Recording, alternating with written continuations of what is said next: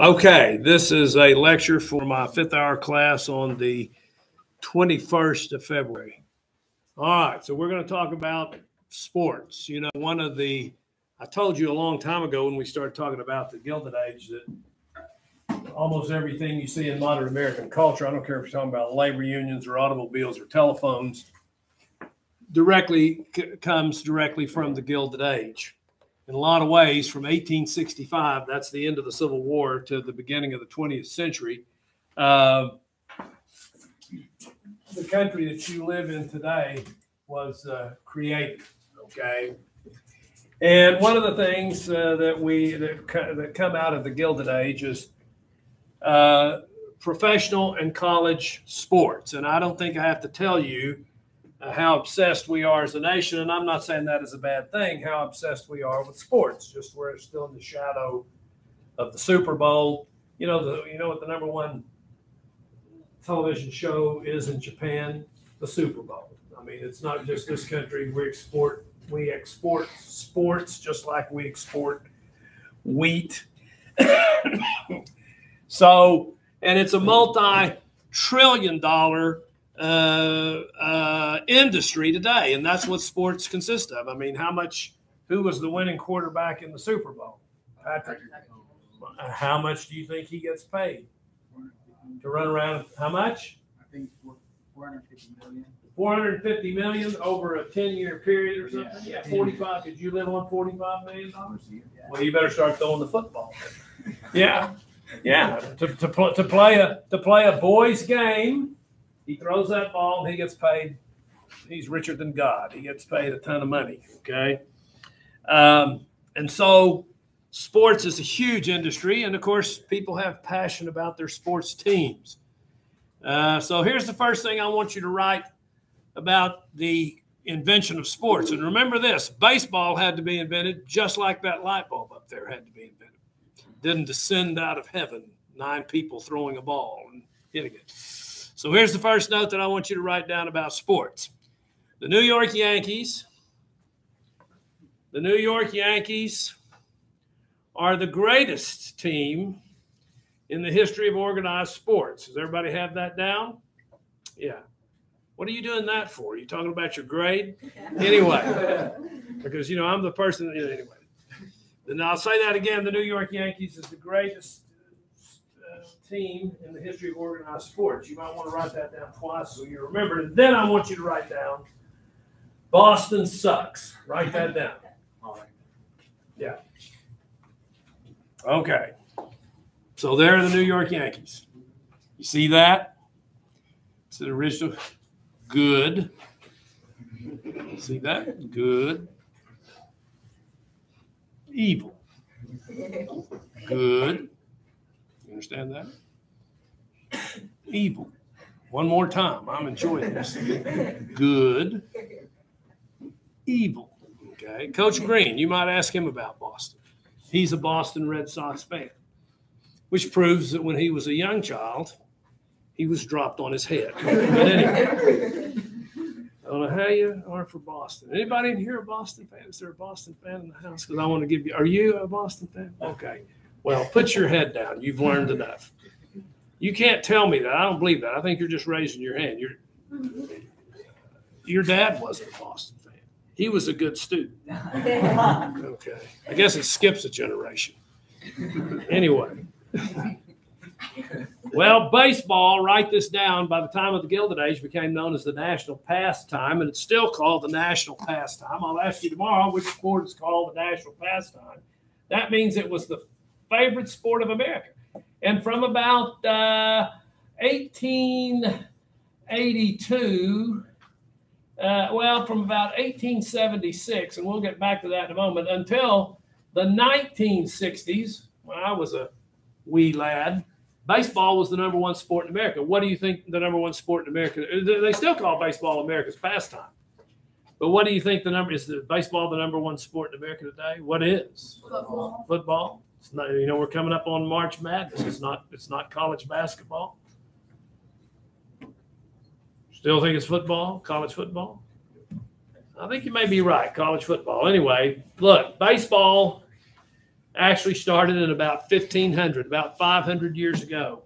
It came to us from an English-Irish game. They played it in England not when Henry VIII, it was the 1500s. He was the king of England. They played a game called Rounders. And Rounders had 4 bases, and it had 9 players, and it had a leather-covered ball, and it had a stick that people hit the ball with. Now, the English also have cricket. That's not cricket. This is Rounders. So it was played 500 years ago. 9 players, 4 bases, a leather-covered ball with bats. It had rest periods. They didn't call it innings, but that's pretty close to baseball. When the Pilgrims came here in 1620, the first Thanksgiving turkey people, when their kids played Rounders, a form of baseball. By the time of the Revolutionary War, we had Americanized that game into baseball. In fact, the first time it's called baseball, it was in 1744. There was an English poet who wrote a poem. Apparently, he played Rounders, and he wrote a poem about the game of Rounders, but for the first time, he called it baseball. In 1744, that's before this was a country. We don't become a country until 1789. George Washington's soldiers played it during the Revolutionary War. So did the British Army he was fighting. And in the Civil War, both sides played baseball. But in 1876, get this down, the National League was formed. 1876. This is the beginning. That's the beginning of professional baseball as we know it today. 1876. By the way, what other big event was happening in this great republic in 1876 that we've talked about? The Civil War. What? The Civil War. No, the Civil War's over in 1865. I'm talking about 1876. It had to do with a war. What? Indian War. What did you say? Indian War. Yes, very good. And what great event in 1876 happened during the Indian Wars? What's the greatest event of the Indian Wars? Battle of Little Bighorn. Battle of Little Bighorn. Custer got wiped out. Well, about the time Custer's taking it on the chin out there, courtesy of the Cheyenne and the Sioux on that dusty Montana slope, they created the first baseball league, and it was the National League. Can anybody here name me a national? I'll see how many baseball fans. Anybody here name me a National League team? You understand that all of baseball is divided into 2 leagues, the National League, the American League. Every year in October, they play a series of games called the World Series. The World Series, 7 games. First team to win 4 is the national champion of the world in baseball. So name me a National League team.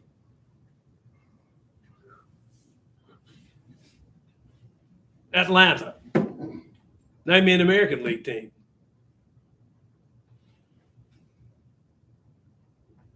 Anybody? Any guess? Pittsburgh Pirates. Pittsburgh Pirates, National League. I think the Pirates are National League. Yeah. Houston. Who? Houston. Yeah. They've been both. But I think they're currently American League. Can you think of any team more? San Francisco Giants. San Francisco Giants. They're National League, I think. Can you name me a preeminent team that's an American League team? Very good team. Some people would say it's the best team that ever played the game. Yankees. New York Yankees. Okay. And Boston. We're going to talk about Boston in a minute. Usually for this lecture, you see if you've flown and they have those little barf bags in case you get sick. Well, I'm going to talk about Boston, and I usually pass those out when I do.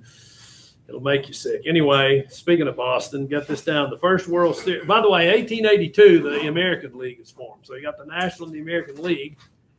And the first World Series to determine who was the greatest team in baseball was played in 1903. It was Pittsburgh versus Boston. And who won the first World Series ever? Boston. Write that down. And then Boston won again in 1912. And I guarantee you up there in Beantown, that's what they call Boston, they were just ecstatic.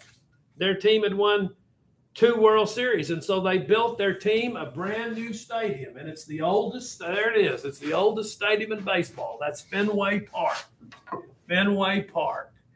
They still have, instead of the digital scoreboards, they have kids back there behind the scoreboard, and they still hang the numbers up, just like they did in 1912 when they moved in. Of course, the unique thing about this is if you look out, if you're batting here and you look out at left field, that part of the wall, left field wall, is higher than the rest, and they call that the Green Monster. Okay, the Green Monster. You heard of that, maybe? And to hit a home run over the Green Monster is quite a to do. So there is Fenway Park, and the fans of that's the oldest operating field in baseball, and the fans built that in 1912 because their team won the World Series twice. And then they won it again in 1918. Boy, Boston was on a roll here. 1918. And they had a player. Boston had a player out in center field, and he also pitched occasionally. And he was young, not very well known. But the New York Yankees, the arch rival of Boston, the Yankees and Boston, that's like Texas and OU. They hate each other. But they had a center fielder that sometimes came in and pitched as a relief pitcher out in center field. And his name, here he is when he was young. Who is that? Babe Ruth. George Herman Ruth. Write him down. George Herman Ruth. The best known player in baseball. Some would say the greatest there ever was. The best known player in baseball, George Herman Ruth. And the Yankees wanted him. And there were two players. Let's show you how badly the Yankees wanted George Herman Ruth. There were two players, or Boston said, we want two players that's on the New York Yankees team. And so Boston made that trade, 2 for 1. Boston thought, boy, we took the Yankees to the cleaners. We got the best deal of that. And Babe Ruth went on to become a Yankee. And as they say, the rest is history. And, of course, that was in 1918. Boston was on a roll. When was the next time that Boston won a World Series after 1918? 2008. 2004. They didn't win it after they traded away Babe Ruth. They didn't win another World Series for 86 years.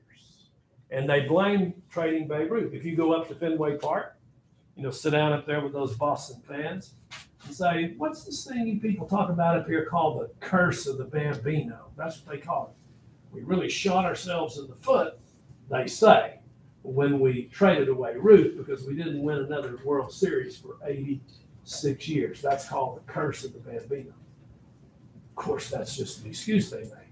Why did Boston really not win another World Series for 86 years? They suck. Huh? What did I have? Boston sucks. So they didn't win for another 86 years. Okay, had nothing to do with Babe Ruth. That's just an excuse they use. Okay. Again, if you want verification of the things I'm telling you, go see Coach Green between classes. He'll verify everything I have to say. So anyway, beginning during the Gilded Age, baseball becomes America's national pastime. Who was the first African American ever to play professional baseball? You all know that. Jackie Robinson in 1946. Write this down. Jackie Robinson in 1946. Who did Jackie Robinson play for? Dodgers. Who? The Dodgers. Which Dodgers? No, they weren't in L.A. yet. The Brooklyn Dodgers. So write that down. The first African American to play professional baseball was Jackie Robinson in 1946. And he played for the Brooklyn Dodgers. And when you get that written down, strike a line through it because it ain't true. Scratch that out. Here's the first African American. You write him down. There's the first African American to play professional baseball. Moses Fleetwood Walker. He was a catcher, and he played for an American League team. He played for an American League team in 1884 called the Toledo Blue Stockings. And, in those days, the Red Sox were called the Red Stockings. The White Sox were called the White Stockings. The Toledo Blue Stockings. It was a professional team. It no longer exists, but it was. And back to Babe Ruth. Anyway, Moses Fleetwood Walker is the first African to be. I'll ask you that on the quiz tomorrow. And I don't know, some of you will put Patrick Mahomes. But anyway, it's not. It's just for the record. Also, write this man down, Dr. James Naismith. Write him down. Which sport did he invent? Basketball. Yeah, no, soccer. No, basketball, okay? Interesting story. Dr. Naismith was a very, very busy man. He got a degree in physical education. He got a degree in, he was an actual medical doctor. And he was before it was all over, he was a Presbyterian minister. The first job he ever had out of college was at a YMCA, a Young Man's Christian Association in Springfield, Massachusetts. And he was in charge of all these teenage boys. And it was fine during the summer. You go outside in the spring, you could go outside and they could, let off all that excess energy. But in Massachusetts, the winters are long and they're cold. And he was confined with those boys in this room several months a year. And they got bored and then they got rowdy and then they started tearing the place down. And finally, his boss, the director of this YMCA, told him, Naismith, I'm going to give you 14 days to come up with some sort of project, some sort of game, something these boys can play to keep them from tearing the place down. And in 14 days, he invented the sport of basketball. It had 13 rules. I don't know how many rules, but I'm not a basketball fan. I don't know how many rules basketball has today. But the 13 rules started it, and eventually he will end up at the University of Kansas. They're sort of good in basketball, the University of Kansas at Lawrence. He built them into a basketball powerhouse, and I guess they have been ever since. And that's where he's buried. The first college football game, get this down, was in 1869, 4 years after the Civil War, 1869. And you don't have to write this down, but just for the record, the first college football game was played between Rutgers and Princeton. Okay, Rutgers and Princeton.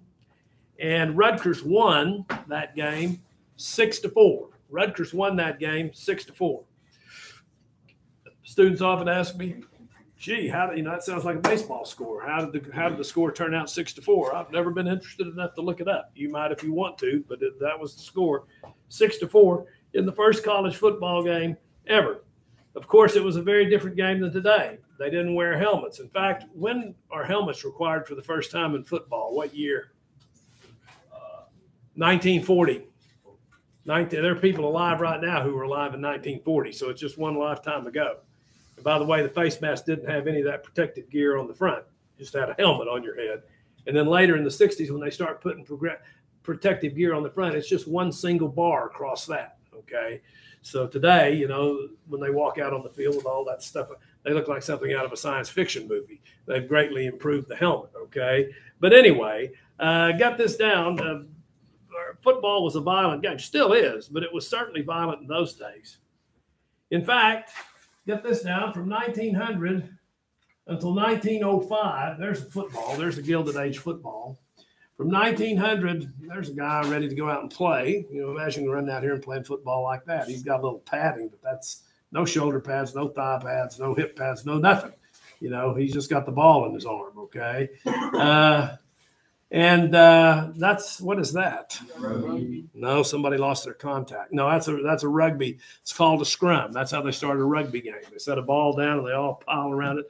That's the way they played early football. On the line of scrimmage. They had a line of scrimmage, but that's the way they would start the game in a rugby scrum.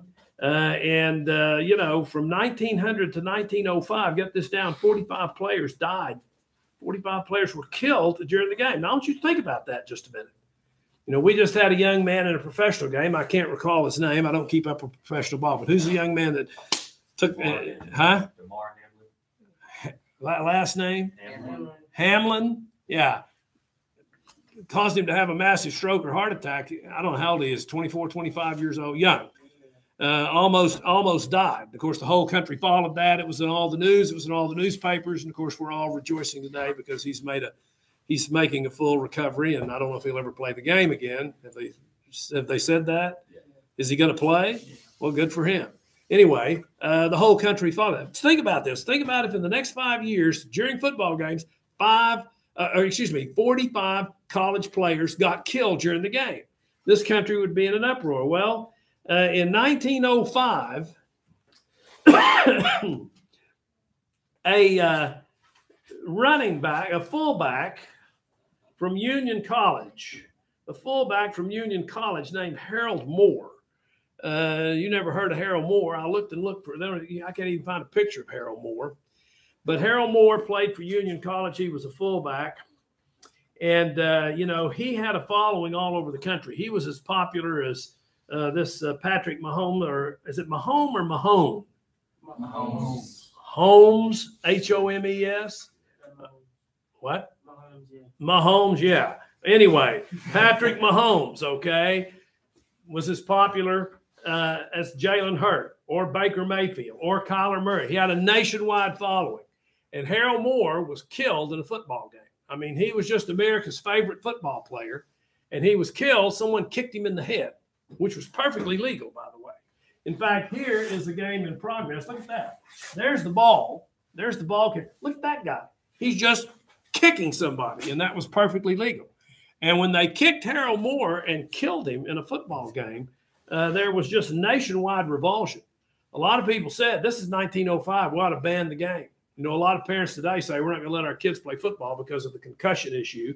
Well, and some people say the game ought to be banned today because of the concussion issue. But anyway, there was a move. Get this down. It's a miracle that you can watch college football, because there was a strong move in this country. Just do away with it. It's too violent. Just as President Obama, he's not around 1905, but, when he was president in 2014, there were concerns about the concussion issue. And President Obama called a football conference in the White House. He invited coaches and players, league officials, and they all met in the White House, and they said, we got to make the game safer. And what did they outlaw in 2014? Targeting. What? Targeting, and what else? Chop blocking. Yeah, that was unheard of in football. In fact, today there's a debate going on about the targeting thing, because there's some people that say, well, if it's intentional targeting, you ought to throw the guy out, which is what they do. But if it's unintentional, maybe he sits out a quarter and there's a yardage penalty with it. They're arguing that right now, trying to make a violent game safe. Well, got this down. In 1905, Theodore Roosevelt, get that down, TR. Just like Obama in 2014 would call a conference, he called a conference at the White House. And by the way, Roosevelt was an avid fan of the game. He loved it. In fact, he had a son that played for Harvard. And just weeks before this, he called this football conference at the White House. His son had been hit. And according to the newspapers, as Teddy Roosevelt's son was being carried from the field, he was bleeding profusely. So he was severely imaged. But Roosevelt's determined, in spite of that, to save the game. And so here's what they did. Get this down. And they call all these officials in, and they adopt new rules. First of all, no more scrums. Both sides, there's a clear distinction between the two sides. There's a line of scrimmage, a clear distinction between both sides, okay? They spread the teams out. None of this anymore. And then get this down, you could pass the ball. There had not been, think about that. Football had been around since 1869.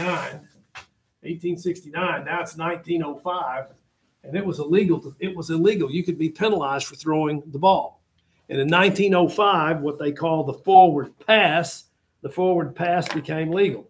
Up until that, you had to run the ball every time, and that, of course, inherently made the game more or dangerous. Okay, so they adopt these new rules, and also they create this. Get this down. And by the way, Obama.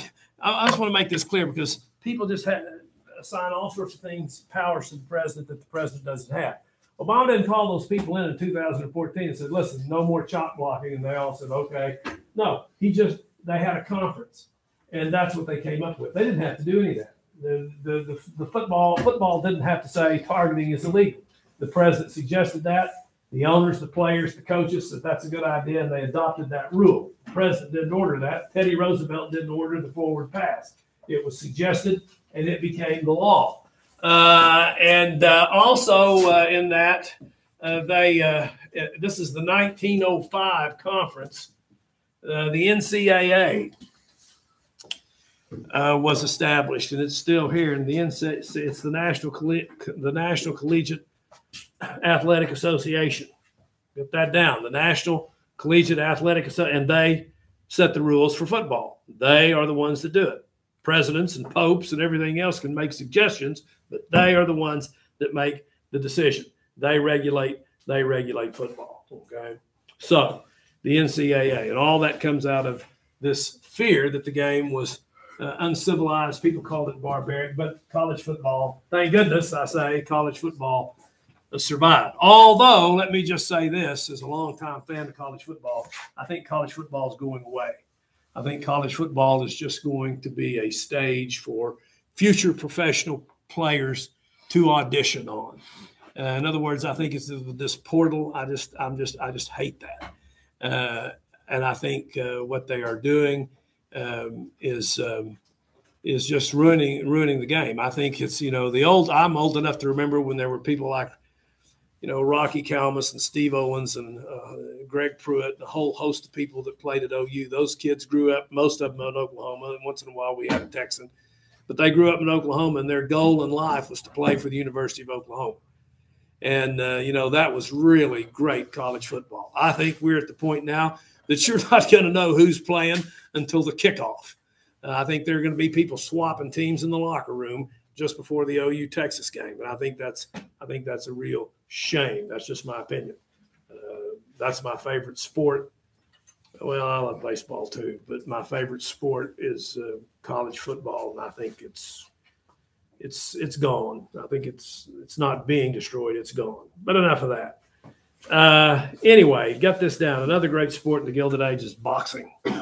By the way, boxing was an ancient sport. Get all this down. Boxing is an ancient an ancient sport. Are any of you boxing fans? Very good. When I was a boy, there were 4 channels on television, not 200. And my dad was a boxing fan. I never particularly cared for it, but every Monday night they had Monday Night Boxing. And guess which one of the 4 channels at the Thompson house was watched from about 9 o'clock till 10 o'clock? That was whatever channel boxing was on. I never cared for it, but it is an ancient sport. And by the way, get this down, it is called the Sport of Kings. Boxing is called the Sport of Kings. Okay? Goes all the way back to the ancient Greeks and Romans. It's 3,000 years old, boxing is. 3,000 years old. But, get this down, by the 1840s, were the 1840s in the Gilded Age? Were the 1840s in the Gilded Age? I think so. Huh? I think so. You think so?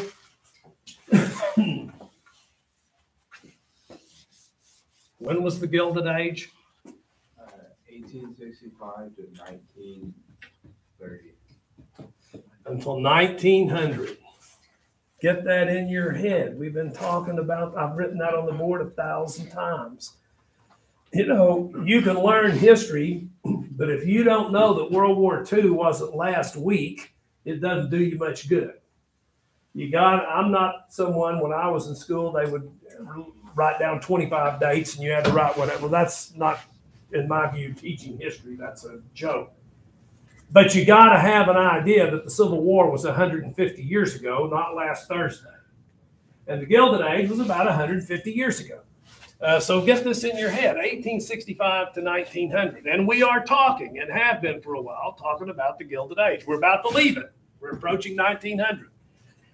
But the 1840s, that's get this down, Civil War. Civil War is 1861 to 65. So the 1840s, 20 years before the Civil War. Okay? 20 years before the Civil War. Boxing, get this down, was a way, listen to what I'm saying, boxing was a way for immigrants, we're in the 1840s. By the way, what's the greatest period of immigration in our history? When did more immigrants come here than any other period in our history? No, well, when was the Industrial Revolution? When did it really kick off? After the Civil War. And what is it? What is that period of history called? I feel like I'm interrogating a witness. What? The Gilded Age is the greatest period of immigration. You with me? And we're going to talk all about immigration. But before the Civil War, 20 years before the Civil War, beginning in about 1845, get this down, the United States experienced its first great wave. Are you with me? Its first great wave of immigration. And who were they? Now think about this. Which people came here by the millions? Irish. The Irish. Write that down. The Irish come before the Civil War. By the way, why did they come here? Why did they leave that lovely little country called Ireland? They were having like a famine. What? They were hungry. They were starving to death. The potato crop in Ireland failed in the 1840s. This is before the Civil War, before the Gilded Age. The potato crop failed, and they were starving to death, and they came here. And when they were dumped out on the piers in places like Boston and New York City, they didn't look very good. They were in rags and tatters. They didn't smell very good. They'd been crammed on those immigrant ships for weeks. And when and by the way, they're rural people. They're from rural Ireland, and they're dumped in the middle of a big city. You know, you have all these communication devices and all of this stuff. But if you were taken today and you were just dropped in New York City or Chicago on the street, I think that would be a pretty sobering experience for you too. Yeah. And imagine these people. And so their life was very, very difficult, and we'll talk more about that later, but their life was very difficult, as it is for most immigrants that come. But one way, get this down, in 1840, one way that an Irish kid, stepping right off the boat, could zip to the top, get this down, could go to the top, was by what? Boxing. Write that down. If you were willing for somebody to put an X on the floor and another X right there, and stand there with your arms up like this, and that other guy's there, and you can't move, you can just punch like that. If you were willing to do that, and you could win doing it, you could zip to the top.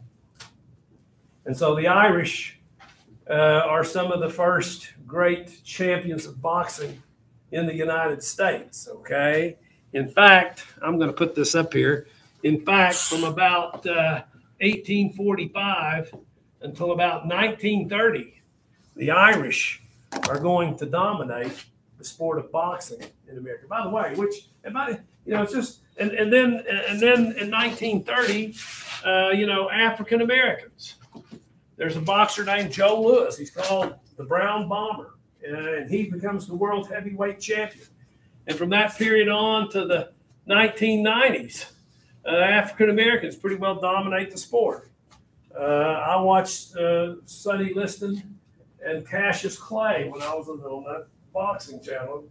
My dad was a big Sonny Liston fan, and it was for the championship. And the man then was Cassius Clay. He later changed his name to Muhammad, and he converted to Islam and changed his name to Muhammad Ali. But his name was Cassius Clay. They asked him, "Why'd you change your name?"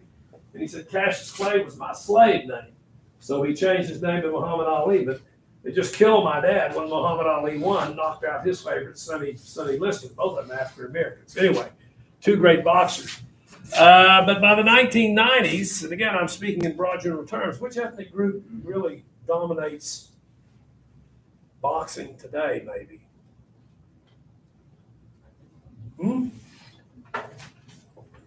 Which group? I think it's Hispanic. Yeah. I think it's the late. Now that doesn't mean there aren't white champions and African American champions, and but I believe it's Hispanics. Okay, I think they pretty well, and that's true to form. Now they're the latest group of immigrants. Okay, well, get this down. They didn't wear gloves. It was bare knuckle. And there was no limit on the rounds. A boxing match today, how many rounds? 12.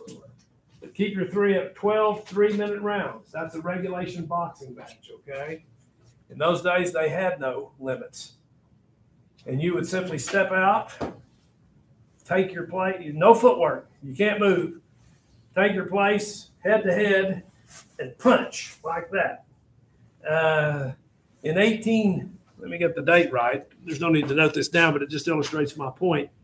In 1840, an Irishman named Chris Lilly and another Irishman named Tommy McCoy fought 120 rounds, okay?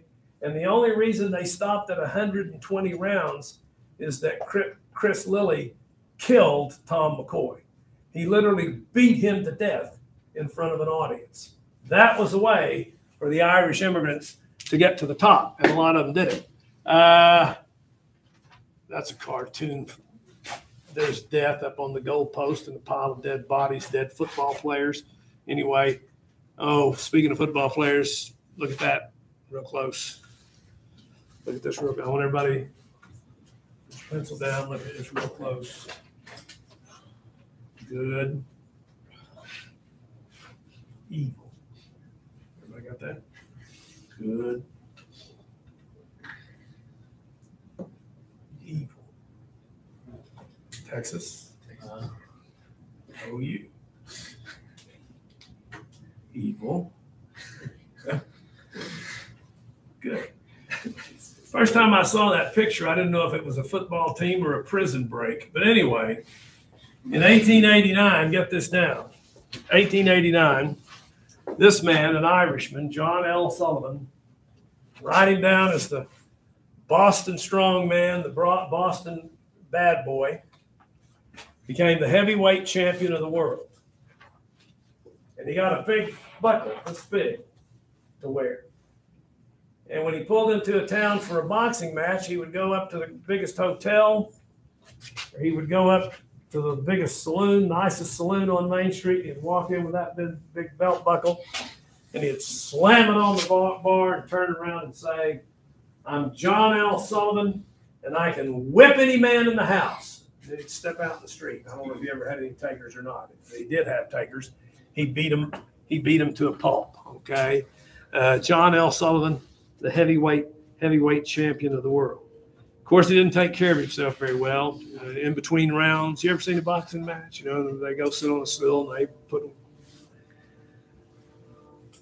seal up their wounds and wash off their faces and give them something to drink. Well, he would smoke cigarettes and drink beer between rounds, and eventually he ballooned up to about 300 pounds.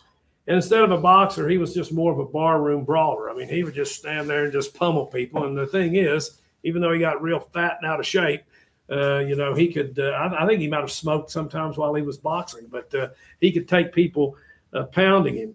You know, it got to be pretty pathetic. I mean, he looked more like a mean drunk than a professional fighter. At one point, he was riding a train to his next match, and he and a group of his friends were sitting in a train car, and they were playing poker and drinking booze. And he decided he had to pee, so he gets up, and for some reason he decides, well, I'm just going to go on the back of the train and just pee off the back of the train. And here they are out in the middle of nowhere, and the train's just chugging along, and he's back there peeing off the back of the train, and all of a sudden the train took a sharp curve, and he just fell off.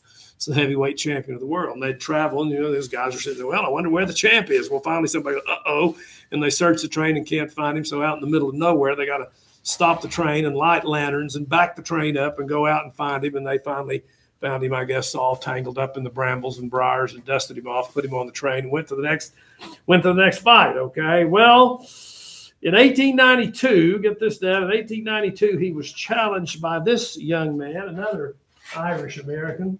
Write him down, Jim Corbett. Gentleman, and write this down, they called him Gentleman Jim. Gentleman Jim Corbett. He was he had a college degree. He's very different. Sullivan's just a big old brawler, but this guy had a college degree. He had been an actor at one time. He had been a bank teller at one time. He was a sharp dresser. His parents were Irish immigrants, but he spoke very precise English, and that's why they called him Gentleman Jim. And he said this. He developed, get this down, scientific boxing. Okay, no more of this standing in one place and just beating each other senseless. In fact, as one historian said, he moved boxing from a brawl to a legitimate sport because he introduced footwork. And if you look at a boxing match today, they don't stand still. They move all around the ring. Well, this is the guy that did that. And you can see he's not the biggest guy in the world, but he challenged John L. Sullivan. And they fought in New Orleans in front of a crowd of 10,000 people. And when the bell rang, John L. Sullivan just stepped out like he always had. And this little guy just danced around him and beat the stuffings out of him and knocked him out in the 21st round. Just a second. Knocked him out in the 21st round, and he became known as the man who whipped, I can whip any man in the house, John L. Sullivan. Well, get this down. Sports, though, get this down. Sports, all of them, and including boxing, like the rest of the nation, was thoroughly segregated. You know, you had a white professional baseball league, you had a black professional baseball league, the same in football and the same in boxing. You had a white national heavyweight champion and you had a black national heavyweight champion. Well, in 1897, get this man down, Jack Johnson, 1897, he became the black heavyweight champion of the world. Get all this down. He was from Galveston, Texas. His father. Hayden Bumgarner, please stop by the office. His father had been a slave. And he was called he's from Galveston, Texas. He was called the Galveston Giant. I'll ask you that tomorrow. Which boxer was called the Galveston Giant? And some of you will put, I don't know, Baker Mayfield. But it wasn't. It was Jack Johnson. At the same time, get this down, the white heavyweight champion was this man, Jim Jeffries. Write him down. Jim Jeffries. Jim Jeffries. And when we come back tomorrow after your quiz, we will take it up there.